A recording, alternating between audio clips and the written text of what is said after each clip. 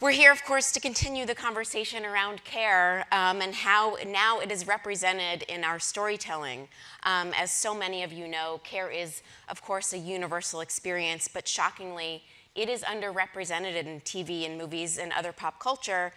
But we know that when it is represented, it really resonates. Wasn't that video was amazing?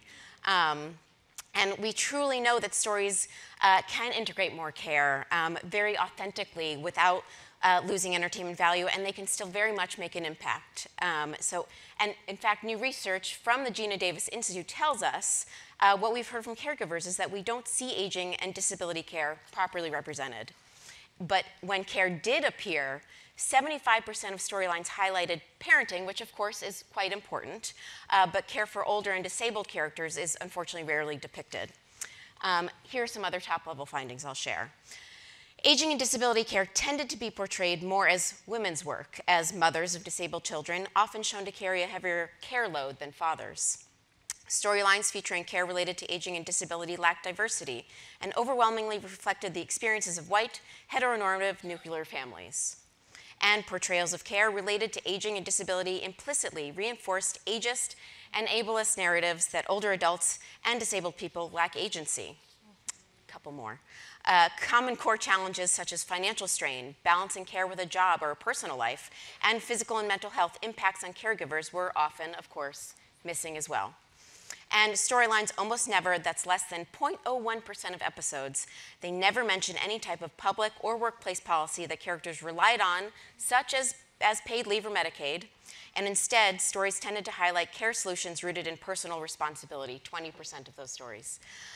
So, of course, we have some work to do, but we know that this work can be effective because there is a forthcoming research study with the Norman Lear Center that people respond truly positively to authentic storytelling around care. And of course, as Hollywood is starting to strive for more diverse and inclusive storytelling, we need to expand care representation to better reflect the realities of care. And that is what we are going to talk about today. I am joined on the stage by four gorgeous, incredible, intelligent women. I'm going to introduce you to them now. Andraéa LaVant is a nationally and internationally sought-after disability inclusion expert and the founder and president of LaVant Consulting Incorporated, LCI for short, a social impact communications firm that offers cutting-edge corporate development and content marketing for brands and nonprofits.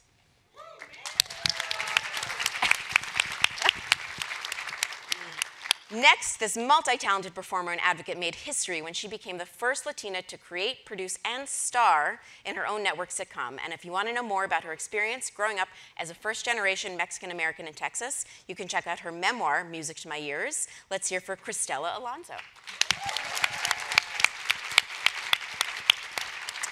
Next, we have Deniese Davis, who is a 4-time Emmy-nominated producer and is the founder/CEO of Reform Media Group. Along with Issa Rae, Deniese is the co-founder of Color Creative, a management company creating a direct-to-industry pipeline for women and minority writers. Yeah. And then rounding out our panel, we have Kamala. Shoot, you did it. I did it, and I've drawn attention to it. Okay.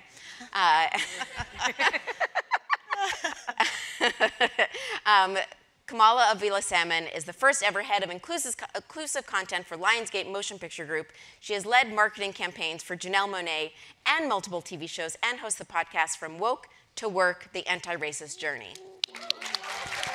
Can you even? Okay.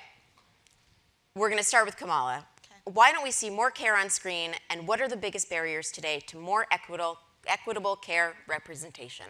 So I think that there's a lot of pieces to this. Like, in part, the way that most stories that are seemingly about women tend to be backburnered, I think care has sort of gone with it. We do know that care is not an issue that only impacts women, but because it has been so long defined as women's work, it tends to be part of women's stories. And despite the performance and success of stories centered on women like Barbie and the hugeness of people like Taylor Swift and Beyonce, it continues to be like, do we got a program for women? That seems niche. So that's one of the first issues. I also think that like it does feed into a lot of the other isms, ageism being one of them. We have such an obsession with youth. We have such an obsession with a certain type of body and person, and that extends to race, gender, ability status, LGBTQIA, whatever is the norm. But I think the thing that actually is changing is that more and more we are starting to talk about the fact that the mainstream actually isn't just a white, cis, straight, able-bodied man. In fact, there's more people that are not that than are that. It's a very interesting marketing play when a minority group has been sort of created and held up as the norm and the majority, and the rest of us are other. But once the other becomes 60, 70, 80% of who we're talking about, we are the mainstream, we're not the other. So I think part of the obstacle is to continue thinking about how in the process of any other story that we want to tell, whether it is an action, a romance, a comedy, drama, there is caregiving happening in each of those scenarios. How do we be intentional about weaving that in and showing that it is not a side story or sort of like a back burner plot, but it actually is critical to our society, and it's helping to support each of us to do whatever it is that we are trying to do, whether that is sitting on the end of receiving care or giving care. It's a critical part of the human experience. And so the more we reinforce that every part of human experiences and every type of person's human experience deserves to have a story, we will get further and further, I think. Yes, so well said. That was so well said, but I just want to make sure anyone can jump in at any time. Does anyone want to? We're going to keep plowing through. Okay, so Denise, what recent portrayals of care in narrative or nonfiction content are you most excited about? Yes, you know, I thought a lot about this question, and I will say I was surprised it didn't come up in the video, so I'm very excited to mention it, because it was an example that, at least for me, took me by surprise. And the storyline in particular was that, and a show that you would not expect it, but in Euphoria, with the character of Fezco, and rest in peace to Angus Cloud, but there, and seeing how that show unfolded over the course of the 2 seasons, and the more you got into his backstory with his grandmother, and him being a caretaker for his grandmother, I was really moved by that. And that was, I think, astounding for a few reasons, right? One, we're watching a young man who is portrayed as a high schooler who's dropped out. You think he's, I mean, he is a drug dealer. He is not like the typical good kid. But without that storyline, you don't create empathy, right? And you also kind of understand his situation, which is he's turned to this lifestyle in order to financially support taking care of his ailing grandmother, who is bedridden. And there was a very beautiful scene that brought me to tears when we see him giving her a sponge bath in the bathtub, right? And so I think for a show like that, that is marketed and created for the Gen Z audience, I thought it was very powerful, because often we see those type of scenes in shows that are catered towards an older adult audience. And so I just thought it was just a poignant reminder for that generation to be able to see something in that way. Yeah, absolutely. It's so good that you pointed that out. You know, we at HFC, we support caregivers, but we help so many young people. I was 24 when my mom was diagnosed. My dad was her primary caregiver, but I was his caregiver in a way. And so many young people, especially, don't get to see stories like that. And you're right, it was so very powerful to see that. I really appreciated that story as well. Yeah. Andraéa, what types of care experiences and dynamics do you hope to see content creators explore, and what would have been affirming to see during times throughout your life that you have provided or received care? I'm going to start with the last question, and it's I would have loved to see myself, you know, represented as a person who was born with a disability. I didn't see anyone that looked like me, you know, on television. I didn't see young people, you know, young people with disabilities. And I think even still when we talk about care in particular, it's often told from the lens of the person that is providing the care, as opposed to the person who is perhaps, and even in saying the recipient of care, often it's one-dimensional. So even if I am telling the story, it's as a person receiving care, as opposed to the depth of even perhaps the care that I'm providing, the lens of interdependence, how in me receiving care, I can go out into the world and have a business and be married and all of, you know, those types of things, just living life and experiencing joy and happiness and fullness. And I didn't see any of that. I think the other thing when I think about content creators is the intersectionality of experience. And so I identify as a Black, disabled, queer woman, and I think often in depicting care or even disability, it is very one-dimensional. It's that one experience as opposed to the depth of story when you add in those layers. When you add in, okay, my experience as a Black disabled woman is definitely not the same experience as an aging white disabled man who may have the same diagnosis as me, but the way that we experience the world, and even more importantly, how the world treats us, and how we, in essence, when we go out into the world, you know, it's a very different experience. And I think that if more of us, particularly with multiply marginalized identities, were centered and even creating the stories, then we would have a lot more exciting content.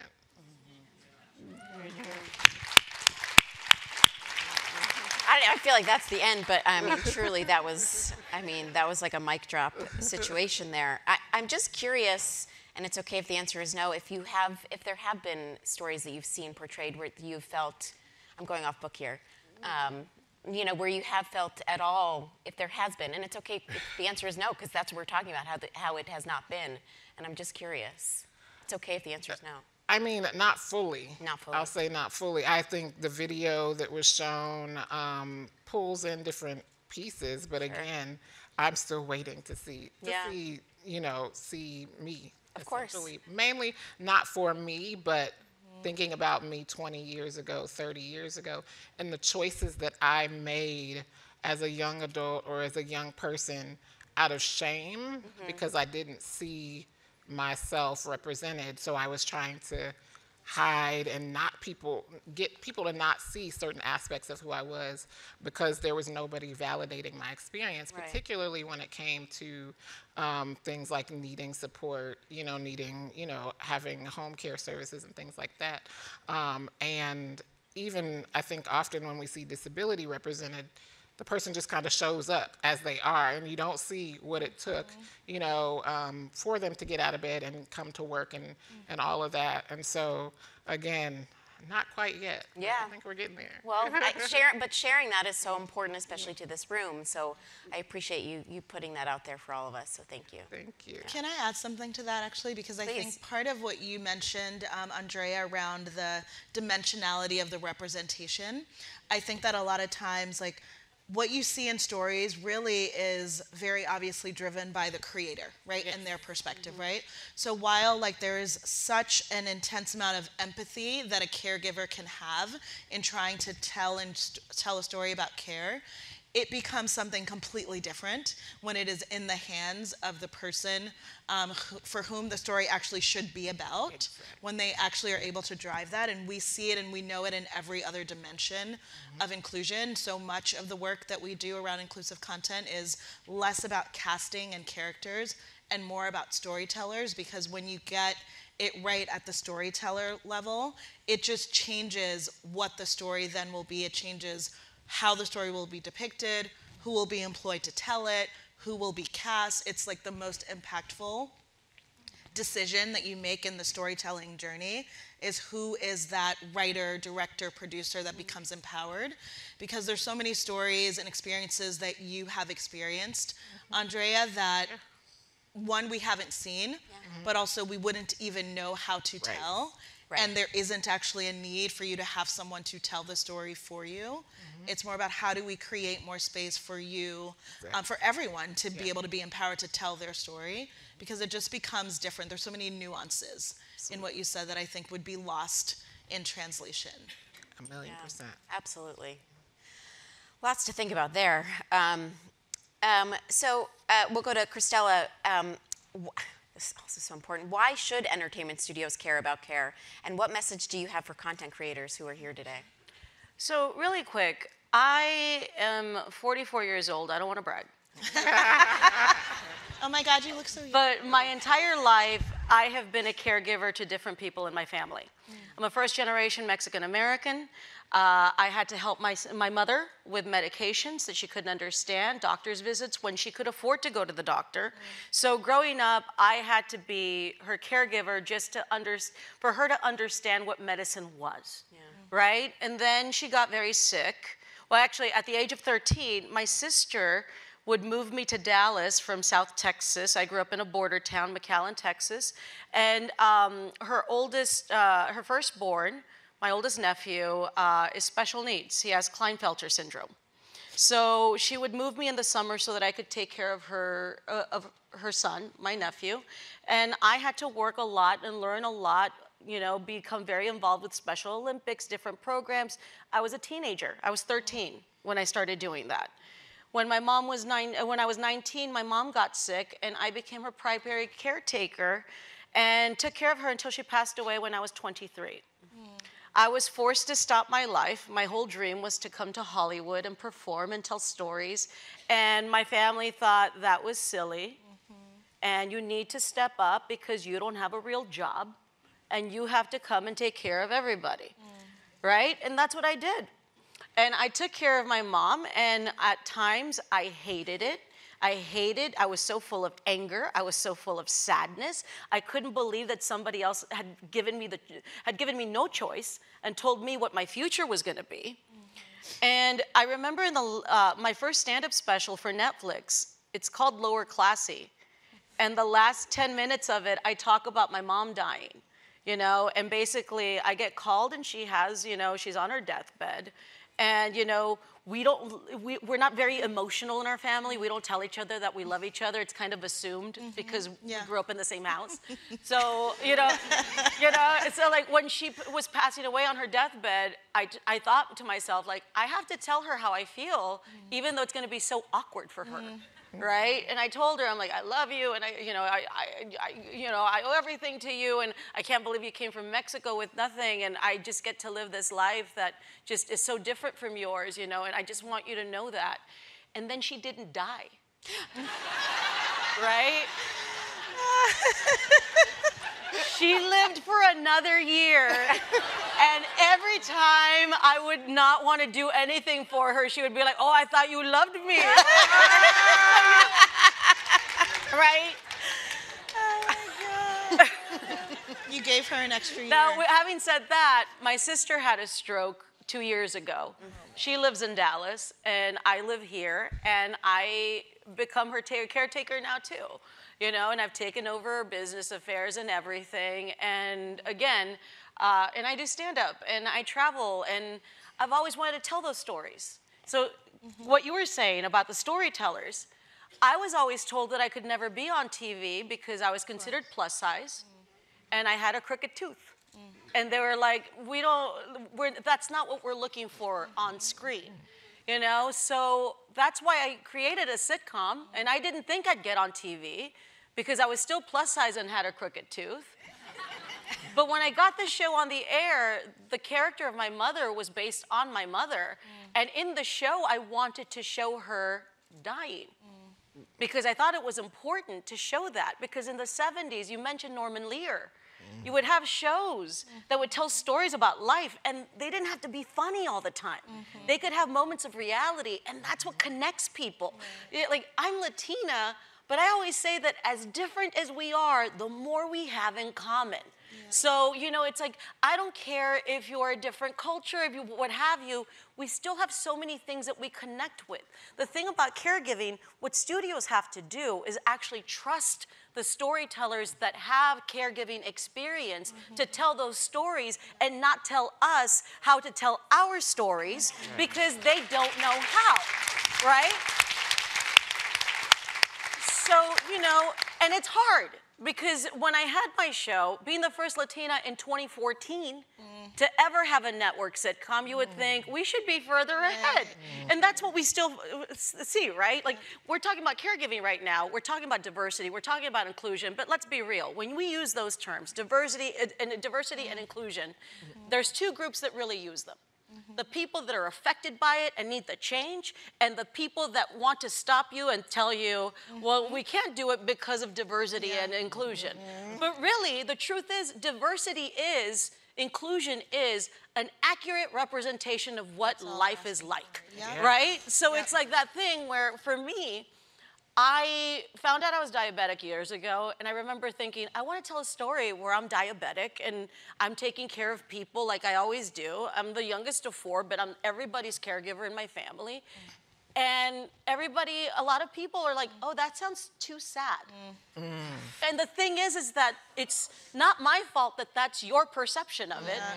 Because throughout taking care of my oldest nephew and my sister now and my mother, and I've learned that so much joy comes with it, but also anger. And you want that full evolution of a character because that's what life is like. So when studios, I always tell people, like, studios will always say, networks will always say, well, we need more Black content. We need more Latino content. We need more Asian content. Like, no one ever says, we need more white content. Never. Right? So why do they put us into these, like, buckets, into these boxes where what happens, we're taught, people with disability, people that are marginalized, we all start competing against each other, and it's just like, but why? Why can we have so many stories of white people doing white things, supposedly? Come on, preach. I always say this, and I'll end it, and I'm sorry I'm running so long, but Latinos, like for me, I always use this example. Latino shows, right? If it's a Latino show and there's an episode, well, actually, let me talk about the white perspective. The white sitcom, there will be an episode where, let's say that the family loses power, right? A light pole, like some accident happened, they don't have electricity, they have a little round, they talk, and they've never talked because they're so connected to technology, right? And they all figure out that they haven't been bowling in over a decade, right? And they're like, you know what, let's go bowl, right? And that's the end of the episode. Latino shows, we have no light because we're all broke as hell. We can't afford light. What's electricity? Like nothing, right? And then we talk about maybe going to bowl because it has light and air conditioning. And it's in the dead of summer for some reason. And there's one person that won't go because they're undocumented and they're afraid of living their life. And then the grandmother has to talk to him, mijo, I did not come to this country. So you do not go bowling. And that's the end of the episode, and we never go bowl. Well, you never bowl. And it's just like, why do other people get to live out a story and we don't? Why do we have to carry the backs of everybody that we represent? And with caregiving, you can't tell me that none of us, every single one of us, has taken care of someone or forced to give, had the experience of struggle with that kind of thing, but also the joy, the memories, the everlasting effect, because all the caregiving I've done has made me who I am, and it's allowed me to tell stories that are a different perspective, but the truth is the studios and networks have to trust us. If you want to be represented and I want to tell a story with you, I need to consult with her to get her life, to get an accurate representation. It's an homage and it's an honor to represent people that haven't been represented, but in order to do that, we have to trust ourselves. When are we going to be allowed to trust ourselves? That's it.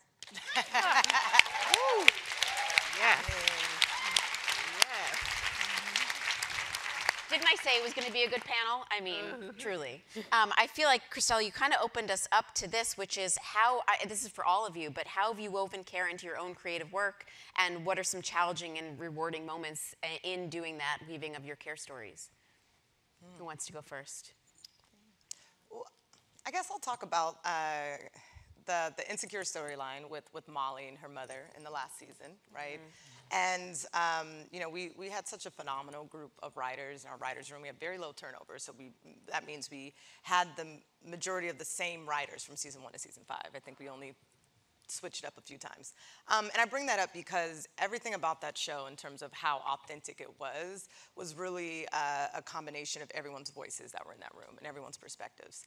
And when it came to Molly's storyline with her mom, you know, I think there was a huge conversation that happened in the room about like adulting to this degree, and having seen our characters at this point grow up over the course of 5 seasons, which in our show world meant, you know, 5 years, and especially with what we did with the finale and traveling ahead, we thought it was so important to talk about how the timing can happen at any time, right? The shock of it. And it wasn't something that we laid out. It's something you didn't know what was coming. But I thought it was important for all of us to make sure that we handled it as authentically as we could in terms of seeing what that type of care is like in terms of the preparation for it, and I think the shock of it, and the bickering of the family in terms of everyone having a different opinion about how they wanted to address it, right? And I'm very proud of it because I think for a show that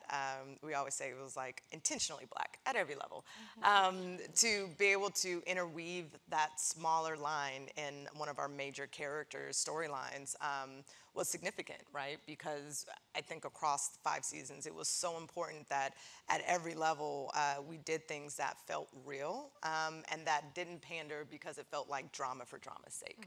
I think we were really, you know, we handled it with a lot of care. Our showrunner actually went through a lot of things with his own father going into the last season, and so like all of that human emotion was put in there, and I'm proud of it, you know, and I think even by the time, makes me tear up every time, but when you get to the finale, no spoilers, I'm so sorry, but spoilers, when you get to the finale, and you also, you know, we skip ahead of time, and you're at Molly's wedding, and you see that photo of her mom there, right? And you realize the significance and the time that's passed. And so, you know, I think to be able to even show that from a bookend standpoint, right, to where it's a happy ending for her, but you do also get to find out like what happened when it was all said and done after a few years. So anyways, I'm very proud of it.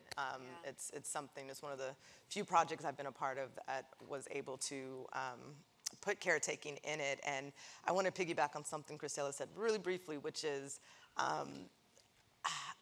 I wish across Hollywood at all times when it comes to stories about inclusion and disabilities, I'm personally very tired of like the trauma sake of it, right? And I feel like, okay, like we're gonna make a Black film or it's gonna be about race. Well, we have to have racism, and you're like, or you don't. They can just be normal people. And when you I call it agenda porn. Yeah, it is. Well, because it's trying to, you know, I think stuff this trope, this idea that, oh, this is the relatable part, right? And something that Andraéa said was very true, which is like, yeah, I want to see a queer, Black, disabled woman just living her life and dating and having friends, and her struggle is actually about something else that's not necessarily about her because she's confident in who she is. And I think the more we can push stories in all of these spaces to be just normal and normalize it, I think the wider the spectrum is, because storytelling at the day is the most universal when you're able to hit on human emotions like that. And so it's just something I want to see more of in terms of Hollywood, because I think the default is often like, well, let's show the, you know, the regular person and the transformation of them getting to this. And it's like, yeah, that's true, but what about normalizing them? What about showing them as a regular human? The transformation thing is what bugs me so much. When I was pitching my show, I remember everybody kept saying, can they just ascend? And I thought, like, that's the favorite, one of the best, like, most commonly used notes I get for everything. It's like ascend what? Like, ascend, like, meaning, can you be poor and then you become, like, more successful at the end? Because it's easy. You know? Like, you can't just be successful. And I'm like, why can't I just be a Mexican Cosby show? Yeah. You know what I mean? Like, you know, like, but also, you know, it's like, to me, I'll just piggyback off, like, with the question. For me, in my example, I don't get cast in things unless I create them myself. You know, because people still aren't writing those stories. You know, it's like, I always say, especially as a Latina, like I always say that we were around during Aztec and Mayan times. And then we hibernated for centuries. And then in the 70s, we came back and we're sex pots. And then, like, the Latina women were sex pots in our 20s and 30s, and then you have to hibernate again for 2 decades, and then you come back as the abuela. you know, and that, you know, and that's kind of what it is. But like for me, it's like I've been an avid supporter, and I've been a like, you know, like Special Olympics, and to me, I always think like, why can't we show the games? Yeah. Why can't we show, like, it's so much fun. Yeah. You know, there's a hugging coach. Like there's a coach that just hugs the athletes to make sure that they feel like safe and nurtured, and that you just celebrate them. You know, like I'm a hugging coach at state games in Texas, you know, and it's like, that's a lovely moment because you see them and you just like, you can't beat that joy, you know, and it's like, well, how many people know that hugging coaches existed? Yeah. You know what I mean? It's just, that's the 360 of the world that I would love to see more of. And I think so one kind of on the other end of things, thinking about the trauma, and often the way that joy is depicted is that then we, particularly those that are receiving care, disabled people in particular, become the point of inspiration. And so we're what we call, or what's been coined, inspiration porn, which is that we exist in order to make the audience feel better about their, oh my God, she got up in the morning, so I can too. You know, like, and if she can drink her coffee every day and go to work, then that's what you know, like, and we don't exist for that reason either. And so I think that in the normalization, that's exactly what it is. It's that, yeah, I have shitty days, and I also have great days, and I have wins, and I have losses, and they all often are not related to my diagnosis or disabled experience. It's just the world is hellfire, and so that's like, you know, it's what it is. So I there's just, again, it's that depth and normalizing of a holistic experience that I think is important. Yeah. I feel like there's almost like this tension sometimes between intentionality and like organic or authenticity. And sometimes what you will hear in Hollywood is like, I just want the inclusion to be organic, right? But part of what that means, like, I have seen what you've done when you do what is natural to you, right? You exclude. So there's no problem that we can perceive that we're working on that's going to get solved by not working on it, and just hope like magically we'll just all think good thoughts about including the right stories, and then just like, I don't want it to feel forced. And like, I'm not talking about things feeling forced, but I think in all of the stories shared here, there's a level of intention where you have to decide, this is something that I believe is important for us to incorporate in an authentic way. We are going to take the proper steps to ensure that that is done. That might mean bringing in a different writer. That might mean bringing in a consultant. All of these things require effort, and that doesn't mean that they are forced, but you have to have intention in order to get the aim that we're looking for. And so I just think it's a really interesting piece of it, as well as part of where the struggle is across all inclusion issues, you're constantly trying to get people who are not you to remember you. And so we have to kind of flip it and really think about, like, how are we putting people in the seats of decision-making power that authentically reflect and have these experiences? Because I'm such a big disciple of, I don't talk about Black movies because we don't talk about white movies. Right. Like, why are you counting? Yeah. Right? Like, that Black is not a genre, right? Care is not a genre. Like, gender is not a genre. Like, what is the story about? And how can you weave in as many interesting, different, unique experiences that will give the audience that sense of, like, a familiar surprise? This is kind of like my family, but it's totally different from my family, and it's hilarious, or it's really heartwarming, or whatever it is. So I think we have to kind of both think about the decision-making element of it, and like be unafraid and unashamed to say, no, we're going to put effort into it. We're going to show intention. We're not just going to hope it shows up. I also think it's important to, like what you're saying, I completely agree. And I think that there's also a step further where the creators and storytellers need to actually learn that sometimes they're wrong. And they need to accept it and not pretend that they know everything. I mean, that's the whole idea for me about like cancel culture, right? It's like, to me, it's like, no, we're supposed to evolve. Yeah. Words, some words you should have never been saying. You know, some things you should have never been doing. But some people used it because that's what everybody was using. Right. So when you tell storylines and you're doing something that's offensive to a community, don't bank on it and say, well, deal with it. Like, no, it's like you have to learn. You will make mistakes, but eventually you'll get to a point, we'll get to a point where everybody's story is adaptable and understandable, and we know that they come from specific point of views. Yeah. You know, I think that's something we have to work on. Really well said, and I think that is unfortunately our time, but what an amazing way to wrap up this very important conversation. Thank you so much for sharing all of these personal stories here today, but also in your work, which is so important. As we said, Hollywood is very uniquely positioned to share these stories, to share the reality that so many people face, and to show that care is such an essential role in our lives, in our society. And I think by having conversations like this, by having everyone share their voices, hopefully change will happen. So thank you for joining us. Enjoy the rest of the day.